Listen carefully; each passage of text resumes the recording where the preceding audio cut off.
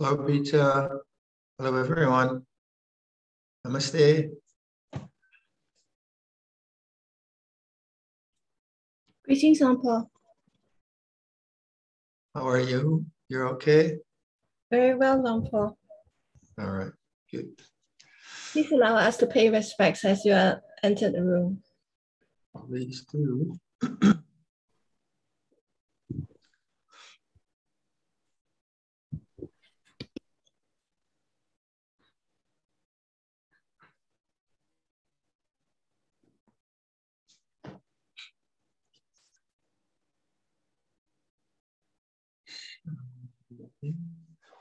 So, Beta, we could begin with the Iti Piso 3 times, everyone, if you'd like to join. If you get that up on the screen.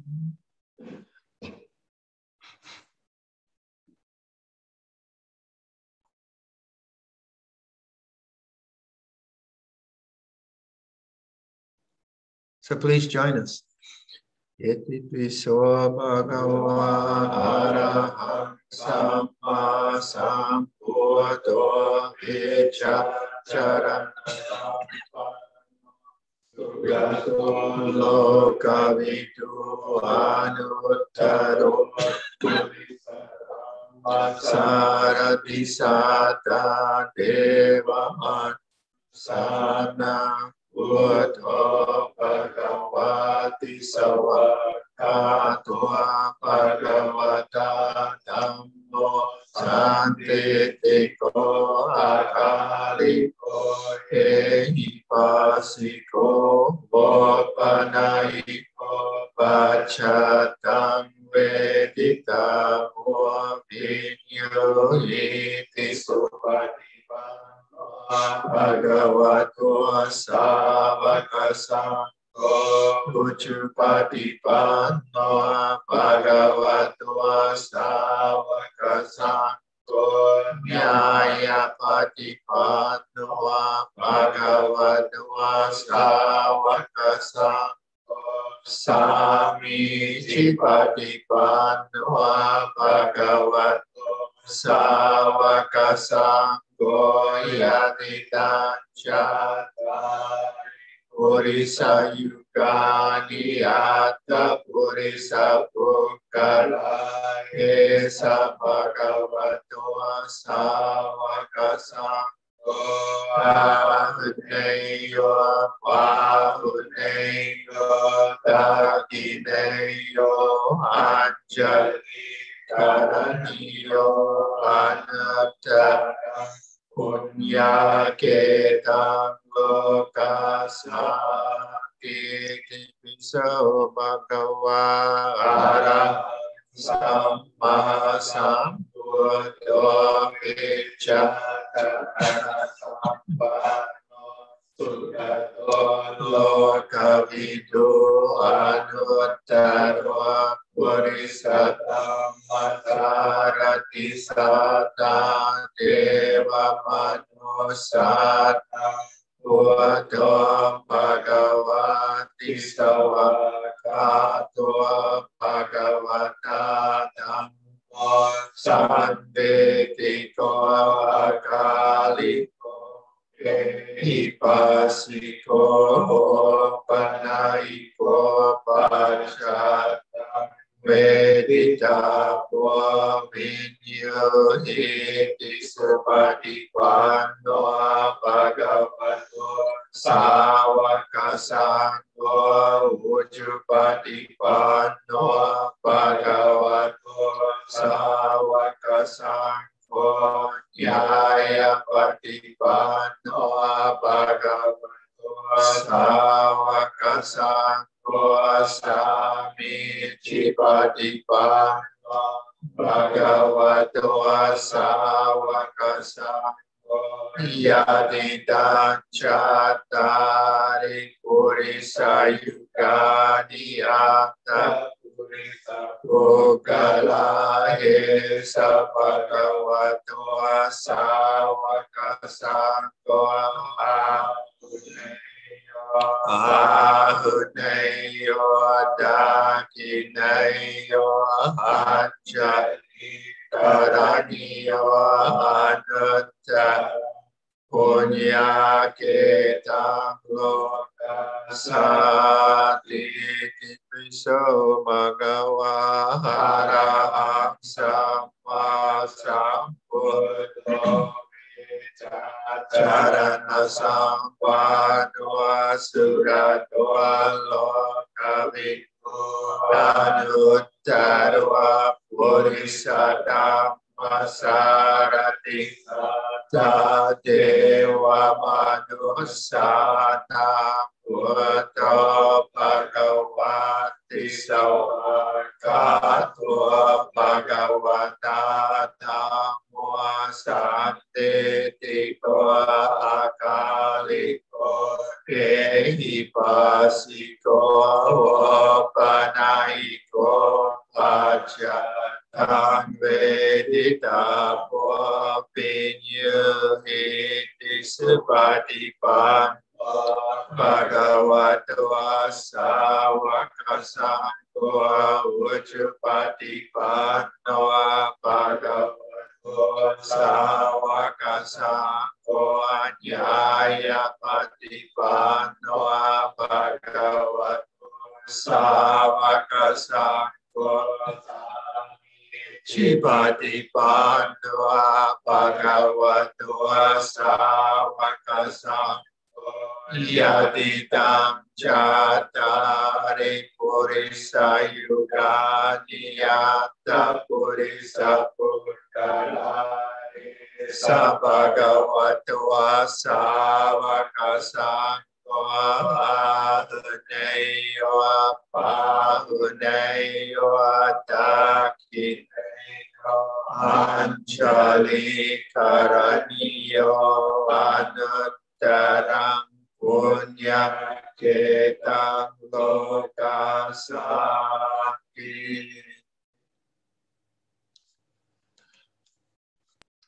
Okay, shall we do some meditation? Maybe what be to about half an hour? Is that the usual? Yeah, okay. That we shall do.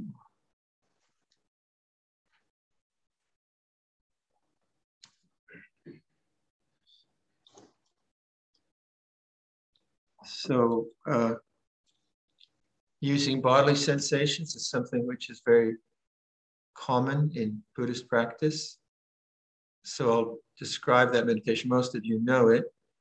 And it's a brilliant way to let go of the sort of self-identity with the body and come to a sense of reality rather than the papancha of ego thought. Is when you can know the actual sensation of your hands. That when I feel my hand, that's not a concept. It's a real experience, sensation. And if you can stay with those real sensations, then that's a very calming way of entering into the present moment. And then from that, you can then see that sensations change. And you can ask that profound question, what is unchanging? And you get a sense that the Dharma is awareness. Awareness knows. And there's something in consciousness, as awareness, whatever you want to call it, is unchanging. And referencing that is the pathway to the transcendent. So by knowing something which is changing, and anicca dukkha anatta, knowing it through meditation, you begin to be curious about the knowing itself. And then that is where you find your most profound peace and liberation. So I'll describe it for a little bit, and then we'll sit quietly. So whatever posture you're in now, try to establish it so you're not fidgety. You know, that's nice and solid, balanced. And that you can hold it for a period of time without having to itch or scratch or do something. So physical stillness is helpful, but not in a kind of military way, just in a relaxed, attentive, present way. So know your posture, know the body.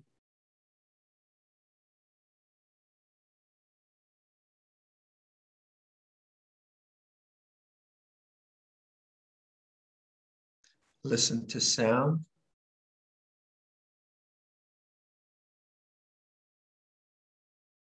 Notice that sound is an objective experience in awareness.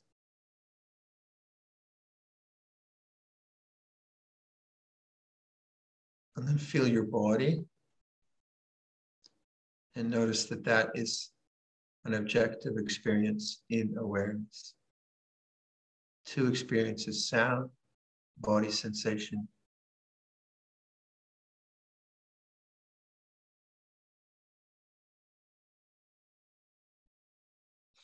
Bring attention to your mouth, the whole area around the mouth. Go inside the mouth. Feel inside the left cheek. And then let whatever sensation is there, let it just become conscious. So there's an attitude of waiting, witnessing. And if there's no sensation, then waiting and witnessing is the same.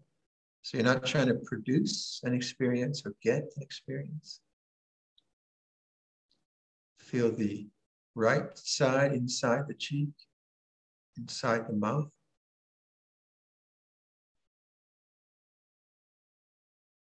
Feel the upper palate. Feel the lower palate.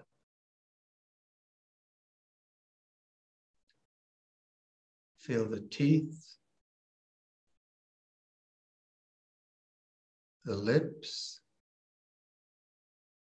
and then feel the tongue.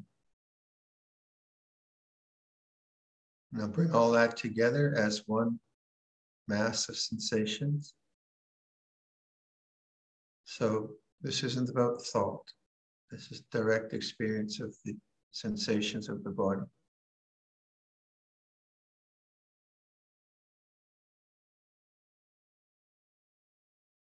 Begin to just notice the still knowing of bodily sensations.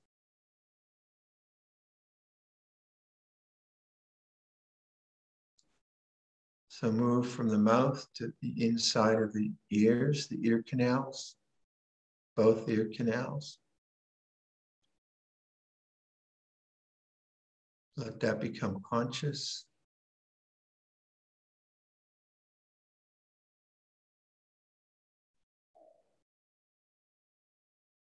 Feel the outer architecture of the ears.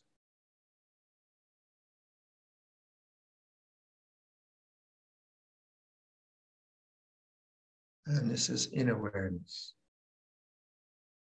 Feel it as sensation, vibration, radiation.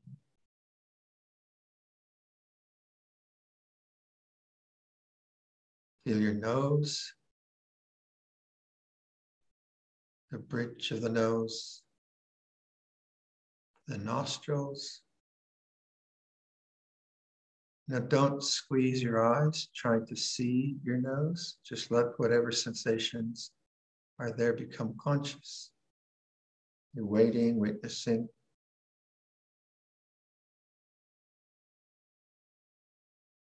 Feel your eyes, the eye sockets, and the eyes themselves as vibration, radiating energy.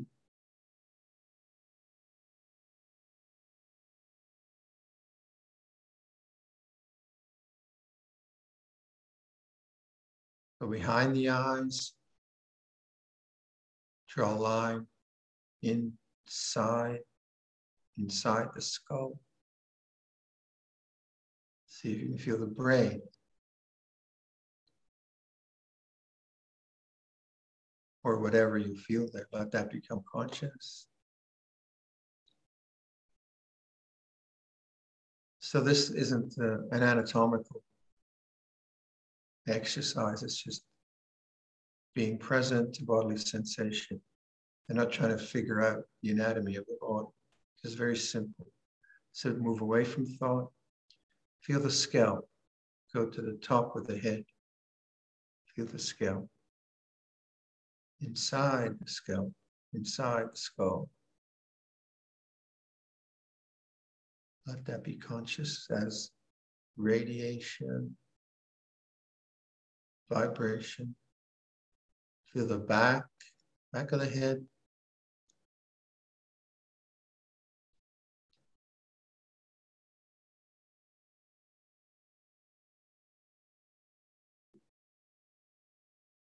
Now feel the whole head as sensation, radiating outwards.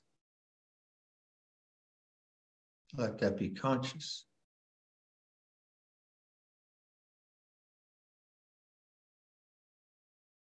And there's the silent know, the silent witness.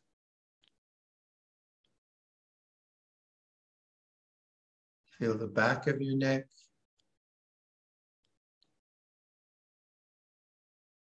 Feel the sides of the neck. Feel the throat.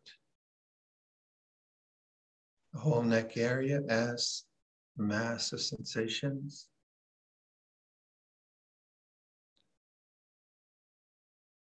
No thought, just sensation.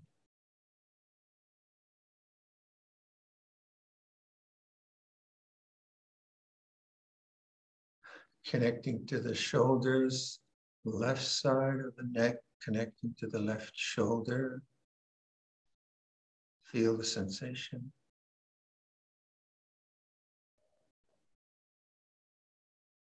And then down the left armpit, outer arm, the left elbow, forearm, wrist and thumb, index finger, middle finger, ring finger, and small finger. Feel the palm of the hand. The whole hand, the whole left arm and shoulder. Bring it all together as a mass of sensation.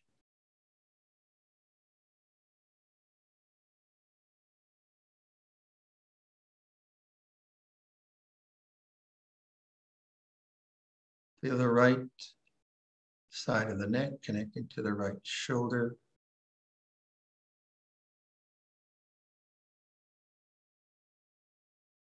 Then down the right arm, the right armpit, the outer arm, upper arm, right elbow, forearm, right wrist, the right thumb, forefinger, middle finger, ring finger, small finger, the palm of the right hand. Feel the whole right hand, the whole right arm and shoulder. Bring it together as one mass of sensations.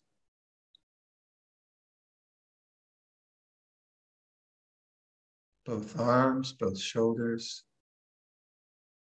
neck, and the head.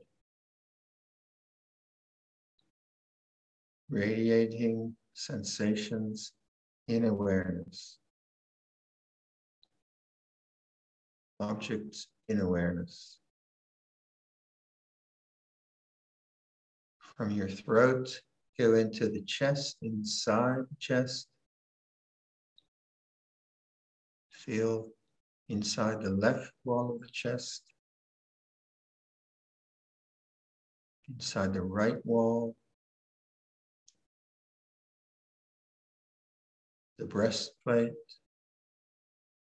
And the upper spine.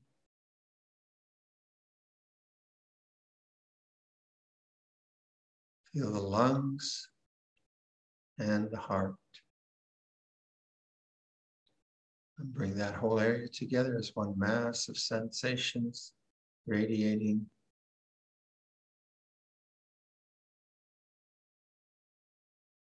The abdominal area, Feel the front wall of the abdomen, inside the abdomen, inside the left wall, inside the right wall, and the lower spine. And then all the organs, stomach, intestine, liver, kidneys. Again, you might not notice them specifically, but just whatever manifests there in awareness.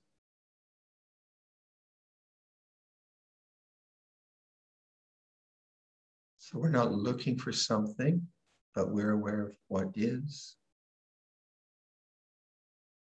Feel the pelvic area, the sides of the pelvic bones, the weight of the body on your cushion or chair, and feel the organs in the pelvic area as sensation, one mass of sensation radiating.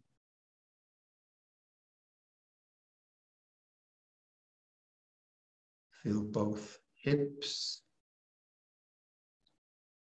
both thighs, both knees, lower legs, ankles, feet, all the way up to the hips, both legs as one mass of sensation. And bring all that together, the torso, the arms, the neck, and the head. Now the body as sensation radiating.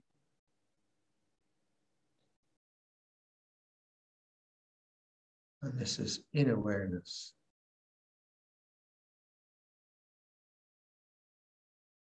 Not a thought. This isn't the thought about the body.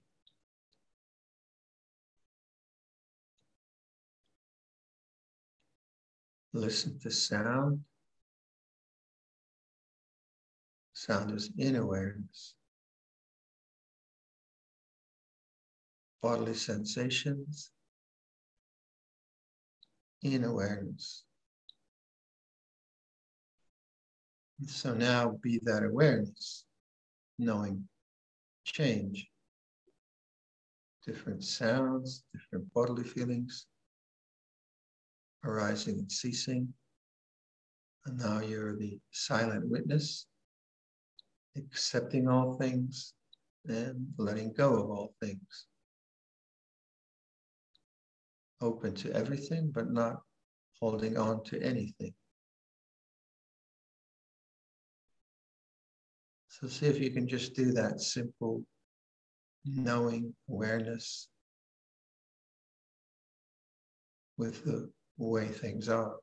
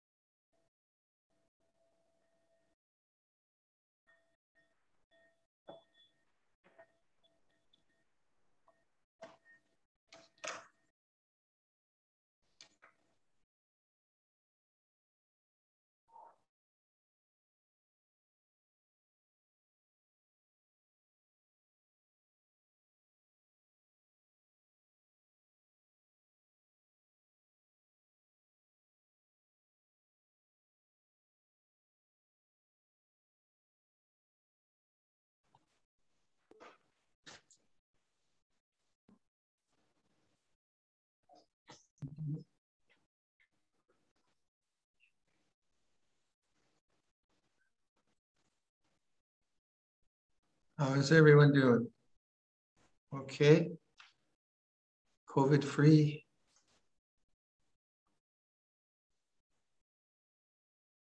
Shanzin, you want to start? Good evening, Luang Por. Hello. Yes, Luang Por.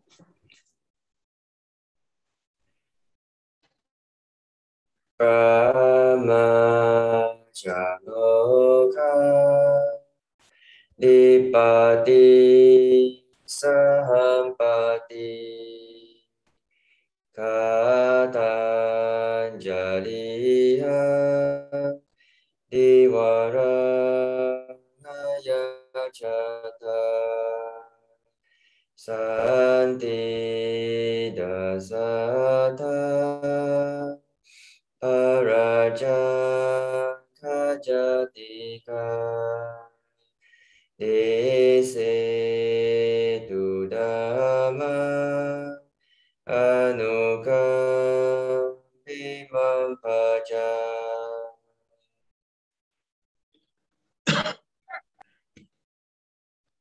Namo tassa bhagavato arahato samma sambuddhassa. Namo tassa bhagavato arahato samma sambuddhassa. Namo tassa bhagavato arahato samma sambuddhassa. Buddhang dhammang sanghang namasami.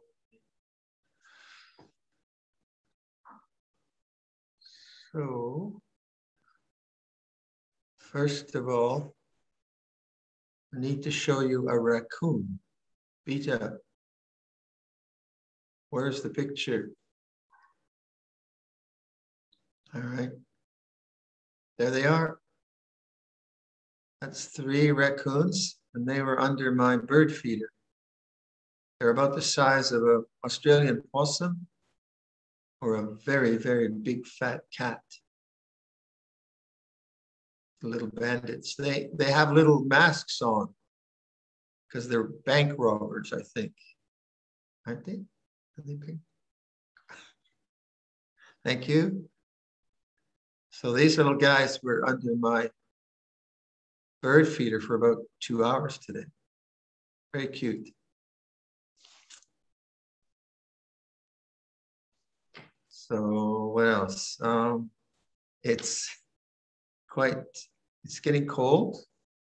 It was -3 at my kuti this morning. So we're getting the first frosts. And it's, all our buildings are very warm, so it's not a problem. And it's actually quite beautiful, the first frost.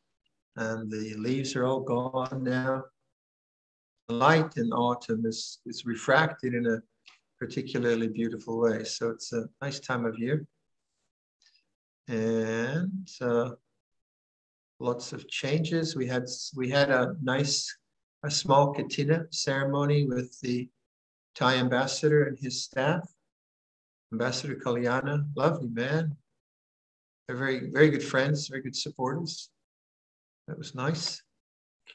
But we had like many monasteries, we had a small katina. And then we received the katina gifts that Bita sent from everyone. So Anumotana, thank you. Thank you for your kindness.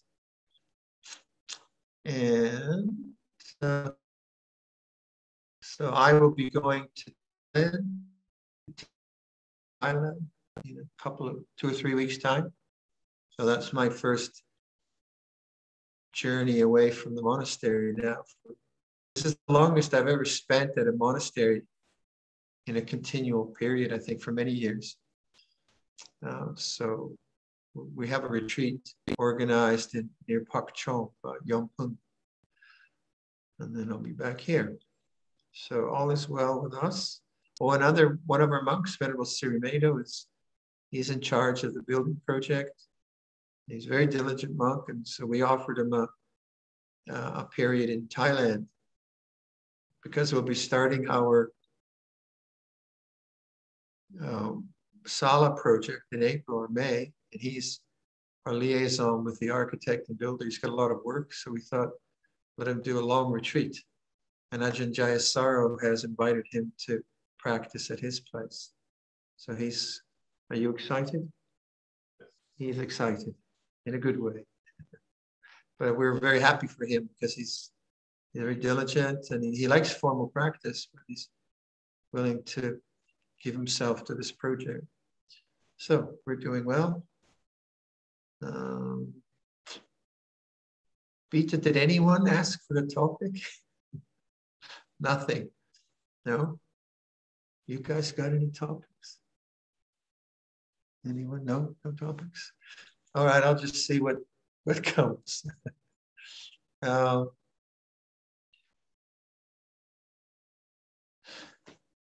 So I decided I wanted to learn tapestry weaving for some weird reason.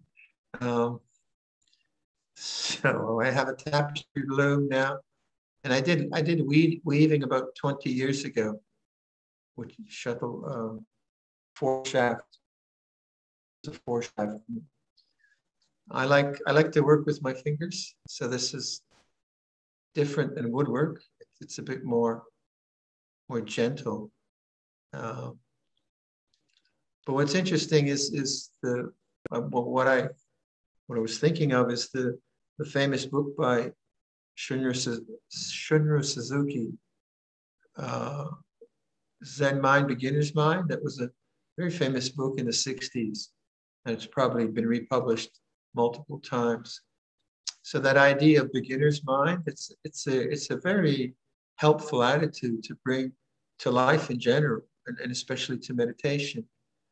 So say I'm finding now, although I did some weaving, I'm not really good at it. And I was never taught formally, I just took it from books. And so now I'm getting stuff from the internet. It's very interesting, but also that beginner's mind allows me to make mistakes. So I tried to put up some warp and it was a disaster, and I threw all the warp yarn, not all of it, some mass of the warp yarn. But since I'm considering I really haven't done tapestry weaving and so on, my mindset is one, I will make mistakes. But that's the only way I'm going to learn, by making mistakes and trying. And that attitude, you can apply that to anything. If I think I'm an expert, then quite often I'm not really aware of the way things are. I'm not really aware of what's going on. So like with this weaving, just watching myself, like I was trying to put on the warp. The warp is the kind of canvas of a rug. So in this case, it's the vertical strings on a tapestry. But I'm sure you need to know this, but so I'm trying to put it up, and then how do I do this? How do I do this? And I keep looking and watching and trying, and all of a sudden I'm doing it better than I was doing it before. And that's just the natural process of learning, isn't it? If we are willing to learn. And in many ways, Buddhism is an education, isn't it? And we're not getting a PhD. We're getting the end of suffering, hopefully. That's the whole idea. And applying your mind in that way requires a kind of freshness of beginner's mind. So when you start meditation, if you already have an idea of what you want to achieve because you achieved it yesterday, or you have a technique which someone told you and you're just trying to apply the technique in a very unintelligent way, you're just doing it because your teacher told you, then you might not even notice what's going on. Or if you already have an opinion that, you shouldn't be angry, or you should be more kind, you have a lot of shoulds and shouldn'ts around, and you're approaching the present moment from that attitude, that's not going to be very helpful, because it's not an informed attitude. It's a biased attitude. It's a idealized attitude.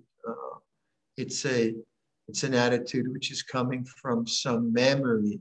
The moment we have is never a memory. And classically, you know how it goes, where you have good meditation, and then you try to repeat the good meditation and you fail because you're not really aware. You have an experience and then you try to repeat that experience, but you don't look at this experience. So the beginner's mind is something that if you can, especially like the problems of the heart that we suffer from, our anxieties and fears and our held resentments and our personal histories of hurt and pain. We don't have that. Our sorrows and griefs, and these are natural phenomena. And the awakening to life is the kind of open acceptance of that, from which you can certainly do things. And usually that's around thought, isn't it? But if I'm not willing to be a beginner with my own fear at any given moment, or my own aversions or resentments, if I'm not willing to say, well, this is what's happening now, what's it really like, and not willing to learn from it, then probably I'm trying to get rid of something, or I'm trying to become something, and that will never work. So the whole point of Buddhism, I think, is that your emphasis is more on the knowing rather than the objective experience. And that's hard to get. The objective experience is because we like pleasure. And I do hope my little rugs turn out well. And I like health and I like good weather. Well, that's pretty natural. It's not wrong to like those things, but we realize very, very quickly that liking and preference is actually, if it's not known, it's a disaster. Because preference, if it's not understood, becomes an attachment, or becomes a conceit, or becomes whatever. So without denying preferences, what we like and what we feel comfortable with, well, notice that awareness is not a preference. When I'm aware that I like the particular taste of some food, or I don't like the particular taste of the food, awareness isn't a preference. The sense desire prefers, my habits prefer, but awareness isn't the preference. Awareness knows. So if you already have a bias about what you want to get in meditation or get rid of, then of course it won't work, because whatever arises is natural. And so, like, let's say, like, I've been at this game for a while, and so I feel pretty good inside. And I often contemplate, well, what is it? Why do I feel at peace? I'm not enlightened. It's not like that. It's just kind of really nice to be in the space I'm in right now. But what is it that is peaceful in the end? Well, the emotions aren't peaceful, right? The emotions swing a lot, and they're natural, but they're not really peaceful because they're moving. They're always shifting. Fear is not peaceful, that's for sure. But if I try to substitute fear with non-fear of some sort, or I just distract away from fear and anxiety into something else because I want some other experience, then that won't be peaceful either. It doesn't lead to peace. No condition is peaceful. No experience is peaceful. That doesn't mean it's not nice or beautiful or fulfilling in the moment, or exciting. That's all valid. That's all valid. But our aspiration in I think the highest sense of our aspiration in Buddhist practice is not that kind of sense happiness. I'll take it if it comes. I'm not saying I'm going to lie on a bed of nails or torture myself. I don't need to do that. But my goal is not happiness, which doesn't mean that I roll in the snow and beat myself up. It's not that. I enjoy goodness like anyone else. I enjoy good company and food which is nourishing. Sure, I enjoy that. But is enjoyment itself a spiritual quality? Enjoyment is, you might say, quite often it's the good karma we have. I can enjoy the company of friends because I've made friends. That's the good karma of that. But peace is something which is, it's not a function of experience. It's the knowing of experience. And where that's really difficult to understand is negative experience, because negative experience does not feel peaceful. When you feel resentful about something, of some hurt you've had, or you're really anxious about your kids, or you're worried about your mortgage or work, those are not pleasant feelings. They're not peaceful feelings. So you'd think, well, if I could get rid of them and do something about them, then I'd feel peaceful. Yeah, sure. You try to do things, get a job, and make sure you have food on the table. That's important, very important. But where peace really lies is the ability to bear witness to the whole thing. The whole.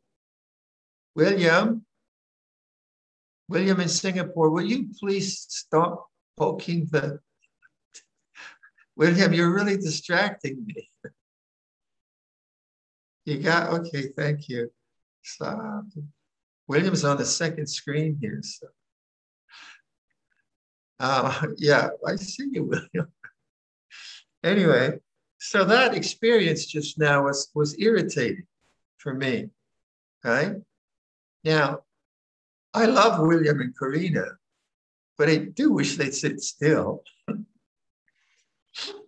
And that's human, isn't it? I know them, I've stayed with them, they're good friends.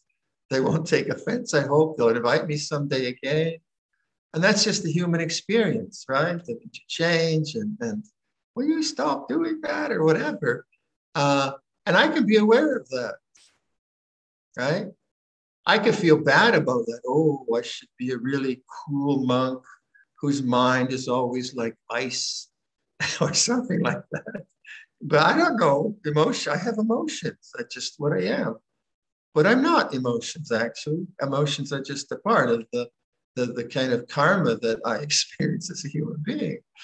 So if I take refuge in a particular kind of emotion, of an old monk, I should be this, I should be that, I should always be this, and I should be that, that's going to really make me suffer. If I just follow my moods and just be grumpy all the time or whatever mood comes up, well, that's not it either. So we can know moods. We can engage life with moods or not. We can practice restraint, practice right speech. We can say things directly or not. But through it all, our highest, our refuge is peace, and peace is awareness of emotions as objects that come and go, good, bad, or indifferent. So negative emotions are very hard to be at peace with because they're not peaceful. And if we think that peace is like a quality of emotion, you're going to be in trouble. Now, certainly, like for me, the amount of anxieties or fears I feel now is hugely small compared to 40 years ago. It's huge, the difference. So there's that kind of peace, and that is significant. The cessation of anxieties and fears and resentments and angers. But how does that come about?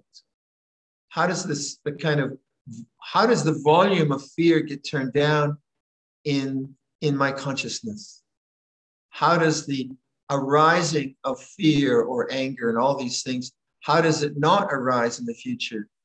How has it less volume and less power in my life? Well, by me being able to witness to it when it comes up as an object, anicca dukkha anatta. When I do that, and I just know fear feels this way, anger feels this way, and I witness it, then that's the beginning of peace in the sense of things ceasing, things ending. And what that does is actually emphasizes how peaceful awareness is already. So there's sort of two aspects to peace. There's the peace of our karmic habits lessening, falling away, because we no longer believe in them. We no longer add to them. we practice right speech and right livelihood and so on. We don't feed them. So for me, not feeding fear, not doing things which are dishonest or whatever, and facing up to my fears and being responsible means that fear has no nutrition, and so fear dies away. That's peaceful, but it's not getting rid of it. And that's why we say this takes a lot of patience. This work of watching the negativities of mind takes a lot of adhitthana, determination, a lot of honesty, willingness to endure the seeming unendurable at times. I was talking to a friend whose husband just died, and I was talking about when my mother died, because myself and this lady had similar experiences of caring for someone we loved for many years, and when my mom died, I had 3 months of total confusion. It was really weird. I didn't know. It was a kind of emotional frameworks that I hadn't kind of experienced before. And it made sense that you do something intensely for 8 years, and then all of a sudden that's gone. There's going to be some kind of a result. And that lasted three months or so, and then it lifted. Now, was that right or wrong? It wasn't. It was nature. It was just the nature of me caring for someone and the way I care for people. And then this was the result. So it didn't feel peaceful. It felt pretty awful, actually. But my training as a monk is always, well, this is nature. Nature sometimes feels awful. And the knowing of that is peace. But peace it's not an emotional quality. As we, and so, I don't know about you, but my early years were just processing a lot of rage and anger and lust, and I wouldn't want anyone to read my mind when I was a young monk. In fact, I often thought, oh gosh, if Luang Por sees what I'm thinking now, I'm in trouble. But fortunately, I don't know if he did. I think he understood young monks are that way. So now, as an old man and an old monk, I can say that it does work. At the time, I wasn't sure, but I had faith. I had faith in Buddha, Luang Por, and because they seemed to have achieved something, I thought, okay, I'll trust them. And that's what we can do for each other when someone is just going around the bend with difficulties. So my friend is, she's feeling the same kinds of things I felt when my mom died. So I could reassure her. I said, yeah, I went through that. Yeah, it was really confusing. And I didn't even know how to explain it. Here I am, I'm a monk of many years, and people say, how are you? And I say, leave me alone. It's none of your business. I don't want to explain. I couldn't explain because it was kind of really confused. And that's okay too. Then that's the thing about awareness. It's not an explanation. It's not a demand that you even understand the confusion you feel or don't feel. Right? It's not that. It's not an intellectual analysis. It's just the way it is. So Luang Por Cha's and Luang Por Sumedho's constant emphasis, and Luang Por Cha's too, that just the way it is. So, like, say, if I think about those 3 months after my mom died, I know some of the other monks who got really confused because I'm usually, fairly jolly guy, Uncle V kind of chap. And I wasn't, I was grumpy. And if anyone came to me, I said, leave me alone, go away. And socially, it wasn't very graceful, but everyone understood, yeah, this guy's going through something. It's not easy. And everyone gave me the space to do that. And that's important for people who are, who are grieving or going through some difficulty. You don't have to cheer them up. You can check in on them. Are you going nuts? Are you okay? Have you eaten? Would you like a cup of tea? You can check in on them and help them. But quite often, I don't know Yeah, some people like to talk things through, but I know for myself, if the difficulties I've had, just being quiet and observing in a kind of beginner's mind, looking, what's this really feel like to feel awful? Or what does it really feel like to feel anxious? What's that really like? It's a kind of education around these difficult states of mind. And that's the attitude we need of the beginner's mind. I've never experienced this before. Wow, what's this really like? And that kind of privacy can confuse others, especially if you're more outgoing, if you're gregarious. If you're always quiet, it's easier. If you're gregarious and all of a sudden you're not, people try to change your mood for you. Oh, cheer up. And then maybe you feel guilty. You should cheer up. But then you never look at your heart. And it's quite important that if you feel some negativity, to allow it to really blossom in full consciousness. And that's different than just indulging in something. And the secret of non-indulgence is monitoring the thinking process. So say that experience after Mom died, I knew enough of my mind that I just didn't go to thought.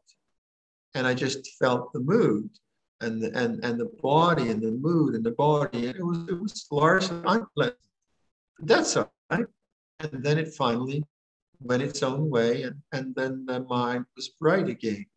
I didn't know how long it would last. And how should, who can know? So I remember helping a friend in New Zealand I've talked about this often, but her husband died of an aneurysm. He was quite young and they had teenage children. And he was basically gone within 24 hours. Totally unexpected. She's a young mother. She's got 3 kids. Totally unexpected. And we became very good friends. And I would visit her in Auckland. I was in Wellington, because I was teaching in Auckland. And I'd sit down with her and she'd tell me the same story again and again and again. And that's what she had to do. She had just express this. And then eventually it lasted a long time, the need to talk in that way. Now, other Buddhists said to her, well, you should let go, which made me really annoyed, because what does letting go mean? Does the letting go mean you don't feel? You should get on with it, or get another husband, or things like that. What business is it theirs? And you could see how unkind Buddhists could be, and by just laying a trip on them. Oh, you're attached. Well, what does attachment mean? So you don't know. You don't know how long these things will last. But you can see the difference between like indulging in an emotion is just thinking about it all the time. And feeling sorry for yourself. So there's a lot of I thinking, my thinking, which is okay. But you kind of wake up to it, don't you? And, oh, well, that's just thought. Oh, what's this mood really like? What's this like? What's this like? What's this like? And the mind goes off into thinking, yeah, but what's it like? That's a very important training, because that can deal with everything. So you've probably heard my mom dream, but I've got to put some humor into this. So this was 3 months after Mom died.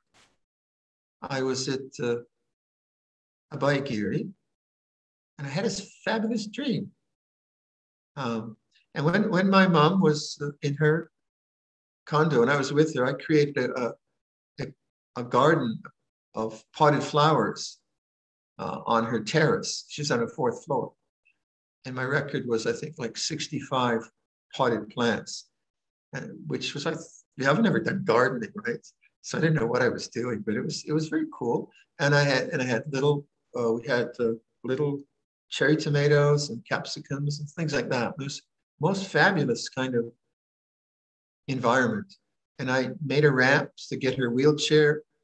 She could walk, but she couldn't make the step over into the terrace.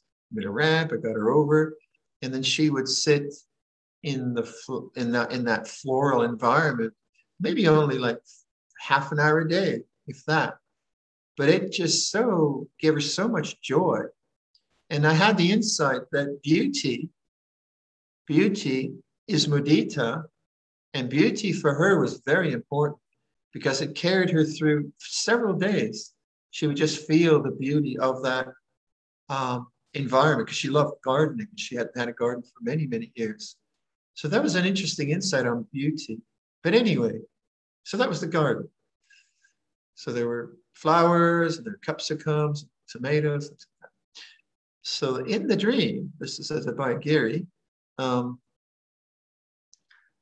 I'm in some building and a coffin comes in with 6 pallbearers. And Mom's one of the pallbearers. And the coffin is covered in this elegant blue cloth. And my mom was very, very elegant lady. And so the blue was her, but yet she's carrying the coffin. Yeah. And I see her and I'm just so happy. Oh, Mom, where you been? I was just so happy.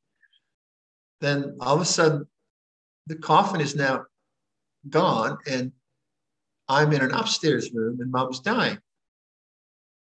I was still happy to see her. It's not sad at all. And she calls me over. She's speaking very, very softly. And she says to me very softly, "Don't forget to take care of the tomatoes." It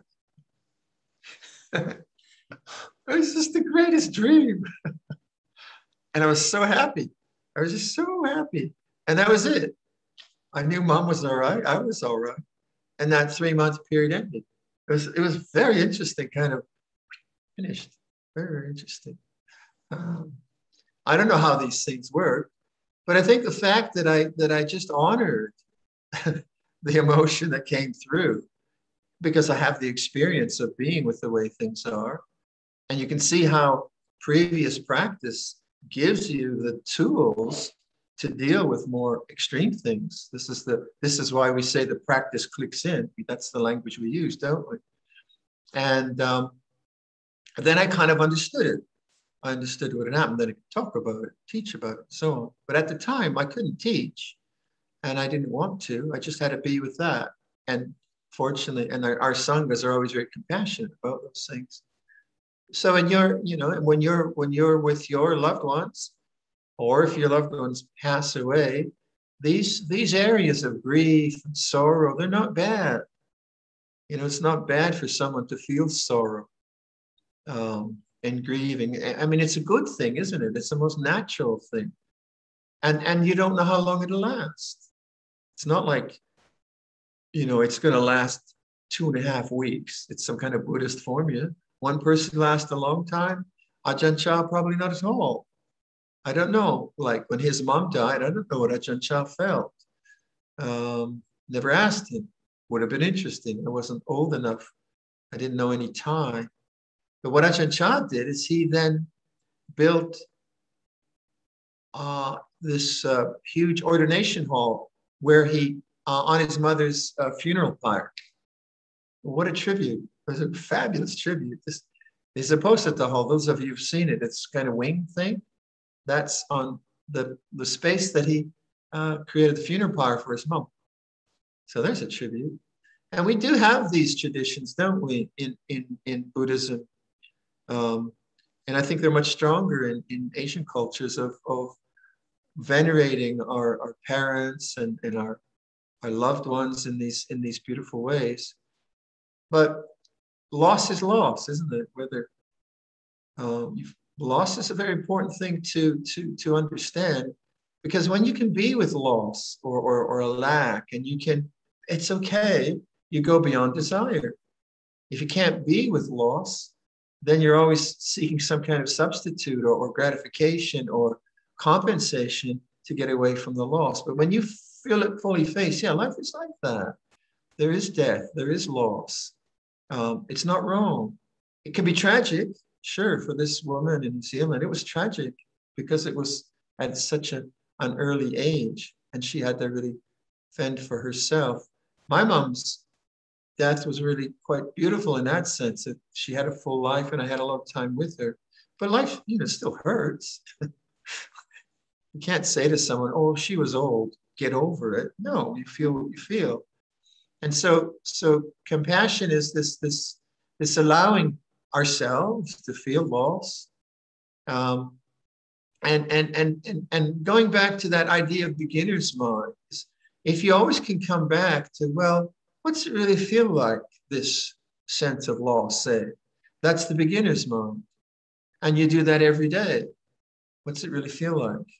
Because it can be tiresome and you think you're doing something wrong. You're not doing anything wrong, you're just experiencing life as it is. And the more we do that, then all loss takes us to silence. All gain takes us to silence, because silence is the knowing. Success or failure, these kind of worldly dharmas. All right, I'll leave that for your reflection. Thank you, Luang Por. Handamayam o vadagata sadhu karang kadamase sadhu sadhu anumodami.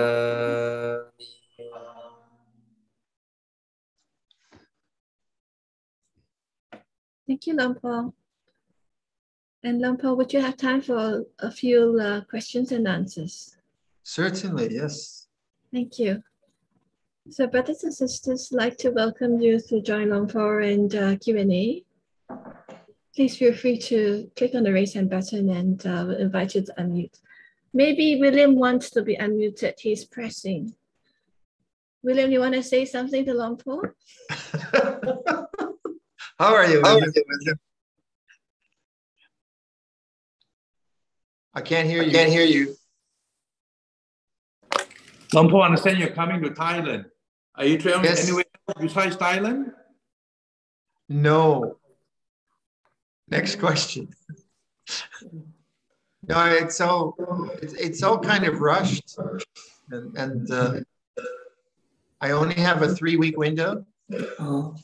So since we canceled Singapore and we're doing the Zoom thing, Thailand, we thought we were going to do a Zoom retreat with Thailand as well, but then all of a sudden Thailand changed its quarantine situation. So I only have to quarantine, assuming I don't have COVID when I get there.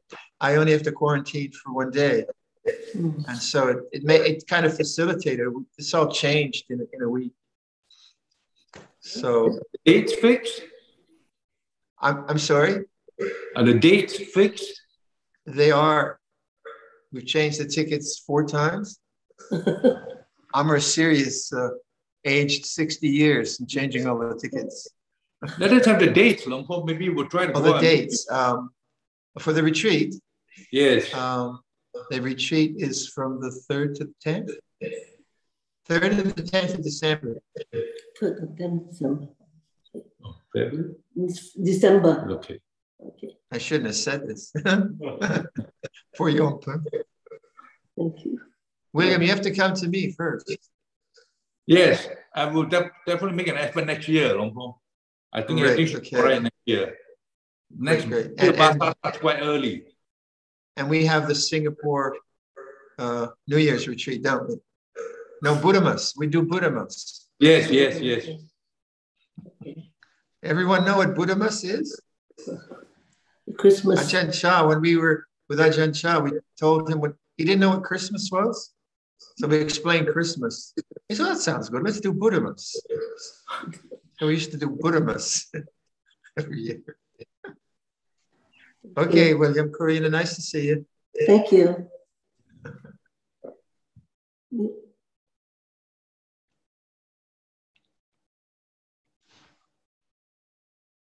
Anyone has a question for Laung Por? Karen, I think you have a pressing question. Hi, Karen. Hi, Laung Por. Sorry, I'm a bit dark here. Sorry. No, I thought your presentation was absolutely fabulous. Thank you so much. I think a lot of us have been going through very difficult times. And, it's quite interesting because You know, we know people who have had loss, and I myself basically have just gone through surgery with my mother. And it's been really trying because you go like, I'm supposed to be calm and I'm supposed to be cool, and I'm supposed to be a good Buddhist, but you know, I feel like crap. Yeah. So and maybe you're supposed to feel like crap. Yeah. Yeah. You know, it's your mother, and it makes you anxious, and so maybe the emotions are supposed to be that way. Yeah. Yeah. And I thought the fact that it was so impromptu today. It was wonderful that you did what you did today. And I thought that was really great because it was honoring loss. Because sometimes we brush aside and, you know, we brush under the carpet a lot of things that we think that we shouldn't be feeling. And sometimes it just does more damage than we think it does. It just comes in its head after. And I think that part of it to honor, and you said to spend as much time, and nobody knows how long it takes. I find the fact that you told people to just leave me alone very, very helpful. Yeah. I don't know. Some people feel better if they talk things through. I feel better if I'm left alone. And me too. You too, huh? If you really want to get me, if I have a sour face and any monk comes and say, "How are you?" I'm leave me alone. So they've learned, I hope, that when the abbot has a sour face, don't go near him. He's radioactive. And maybe that's why we make sour faces, so that people know we are radioactive. And the thing is, I think what happens is that other people feel insecure, right? Yeah. And it's their problem, their insecurity. Oh, what have I done? Or how can I fix this? But you know, that means they're not looking at their own sense of insecurity. Now, it can be loving. It can be very, very loving and caring, but it can be overly protective too. So with adults, I think don't force a person to be happy if it's not the time to be happy. Don't force them to be jolly when it's not time to be jolly. Having said that, if someone's just a real boring, cynical, grumpy habit, well, then throw some water on them or something. You know, so there is a place where people just are habitually negative and complaining. That's different. But here we're talking about emotions, aren't we? And the strength of that. Yeah, good. Okay, I'm glad it was helpful. Luang Por, I've got another question. One of the things that you mentioned during this talk that really clicked with me was at some point, instead of feeling what you felt, you also had an informed response to your practice. And I thought that was very important because sometimes we do a lot of rudimentary things that we are told to do, and then we kind of lose sight of why we're doing it. And I think, and the fact that you saw the process and how that clicked, you know, the why started to click with the how. Can you elaborate more on that? Because I thought that was really, really helpful. Well, I think the problem is we overanalyze. And then that over-dependence on analysis and thought is actually trying to get rid of what's going on. Because actually what's going on is not a problem. It's just unpleasant. So when it's unpleasant and somewhat foreign or intense, we think, well, that's a problem. I shouldn't feel this intense aversion towards someone. It's not really a problem. It's a problem if you hit them in the face. Yeah, that becomes a problem. So don't do that. Or you write a stupid email, that'll be problematic too. But the intensity of emotion is not really a problem. It's just a vipaka kamma. So our analytical minds are forever trying to fix it because we don't want it. And that whole teaching around vibhava tanha, resistance to things, the not wanting of things is terribly important, especially around these things. So if you use mantras like, what do I want that I don't have? What do I have that I don't want? And you raise those up into the mind, you see that the problem isn't the intensity of emotion, it's the wanting. And all the analysis that spins out from that, of, you know, what have I done wrong, or I shouldn't be like this, or they shouldn't have done that to me. And that is, of course, invested with a strong sense of I. You know, I thinking, my thinking, ego. And when you have a lot of thinking, which has a lot of I in it, you know, that's Mara. That's just delusion. Don't believe a word of it. Whereas kind of like factual thinking, I feel, you know, this is a really difficult feeling. That's a good thought. Or, wow, this is very strong. That's a good thought, as opposed to, what am I going to do? It's so strong. And I shouldn't be this way and that.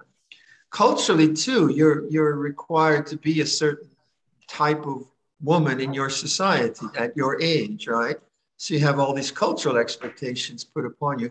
I get that as a senior monk, right? You know, I should always be whatever people think I should be. And then I really like disappointing them sometimes.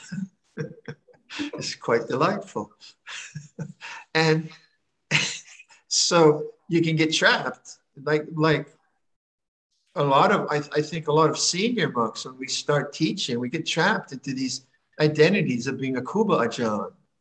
You know, that, you know, you're like really ascetic, or that you can stand on your head for 4 hours, or that you only sleep 2.5 hours and you don't like ice cream, or, you know, whatever nonsense you have about what you should be from models of behavior of beings you've never met. So there's a kind of, for us, the idealized culture is like an Ajahn Mun figure. Very ascetic, very, you know, that kind of thing. And then the poor monk tries to be Ajahn Mun, which is a hopeless disaster. You know, he's a Western monk. He hasn't got the cultural context. He hasn't got the barami. Ajahn, like we don't, you know, all the Western monks, we're trying to get enlightened overnight, fiercely meditating. He said, you guys, you're trying to be the Buddha. I mean, you can barely sit still. What are you doing? Relax. It's going to take you a long time.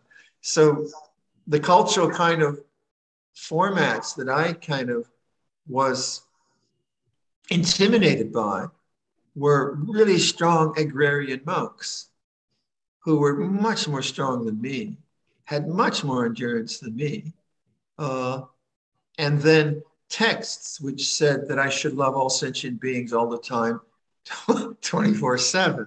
And things like that, and so, or I'd be very intimidated by a monk who was more competent than me, you know, who could meditate better than me, or who could learn a Patimokkha better than me, or things like that. Comparison and judgment. But that was just my ego mind thinking, and the culture putting on me. I know with Luang Por Sumedho, he tried to sort of copy Ajahn Chah in the first year of Wat Nana Chah. And then he realized, I'm not Ajahn Chah. I have to do it my own way, which is really liberating for him, I think. But so that's the kind of cultural attachments which I was dealing with. You'll have your own.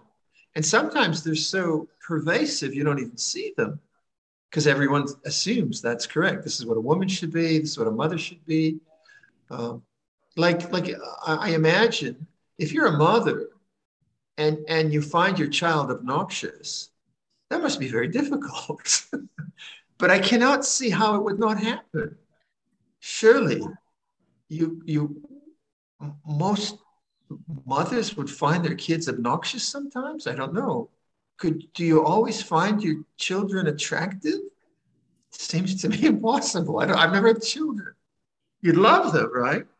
But maybe you found them obnoxious. And then you'd think, oh, I should not find them obnoxious. But it's not, you're not going to act on it. You just, oh, this is what aversion to my child feels like. It's fine. You don't hurt them. You feed them, you take care of them. But actually, maybe they deserve you know, what you're feeling. So kind of to really be honest about your feelings, but then honor what is right. What is right is compassionate action. What is right is generous action. What is right is moral action, doing the best you can for your kids and so on. But being, you know, being honest with what you feel. And then it can't hurt you. It can't really hurt you at all. I guess we think that if we don't somehow get rid of these things, they're going to control us and they're going to poison us, but they're not. Once they're up in consciousness and they're object in awareness, they can't hurt you. It's when they're subconscious, when they're the shadow, the unseen shadow, that's when it gets really dangerous. That's the bad part. So Luang Por Sumedho's constant suggestion, consciousness is the escape hatch. Let things become conscious. That was so helpful, that teaching. And then when, like, so if we go back to the feelings I had when my mom died, I let it be conscious, but I didn't know what it was. I just knew it was uncomfortable. I didn't know how long it lasted. But that's where faith comes in, trust. What do you trust in?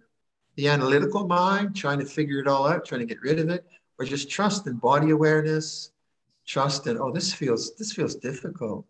This feels really difficult. Then you're okay because you're taking refuge in awareness.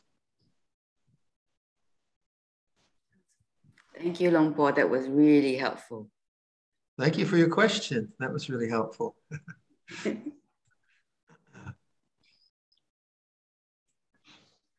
Any more questions, anyone?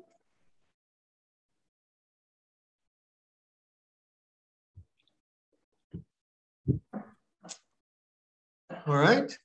All right, Luang Por. There are no more questions. Cash in our chips.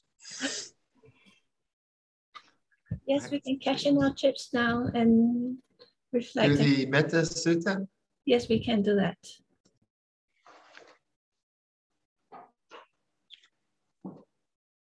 So please join. Forte. Fortissimo. This is what should be done by who is skilled in goodness and who knows the path of peace. Let them be able and upright, straightforward and gentle in speech, humble and not conceited, contented and easily satisfied, unburdened with duties, and frugal in their ways, peaceful and calm and wise and skillful, not proud and demanding in nature. Let them not do the slightest thing that the wise would later reprove, wishing in gladness and in safety. May all beings be at ease, whatever living beings there may be, whether they are weak or strong, omitting none, the great or the mighty, medium, short or small, the seen and the unseen, those living near and far away, those born and to be born. May all beings be at ease. Let none deceive another or despise any being in any state. Let none through anger or ill will wish harm upon another, even as a mother protects with her life her child, her only child, so with a boundless heart should one cherish all living beings, radiating kindness over the entire world, spreading upwards to the skies and downwards to the depths, outwards and unbounded, freed from hatred and ill will, whether standing or walking, seated or lying down, free from drowsiness, one should sustain this recollection. This is said to be the sublime abiding, by not holding to fixed views, the pure-hearted one, having clarity of vision, being freed from all sense desires, is not born again into this world. Thank you. All right, everyone. Be well. Thank See you. you on the 18th, is it? No. Yes. 19th. 19th. And just take note that there will be a time change. Yes. Yes. So with those living in Singapore and Malaysia, the next session will start at 8 a.m. As Toronto goes into daylight savings. Right. Ah, okay. Right. Good thinking. Okay. Okay. Ciao. Be well. Luang Por, Yes. we all pay our respects to you before we leave. Oh, please do. Okay. Let's bow 3 times together. First bow. Second bow. Third bow. Thank you, Luang Por. Oh, Dahadanta, how is your grandchild?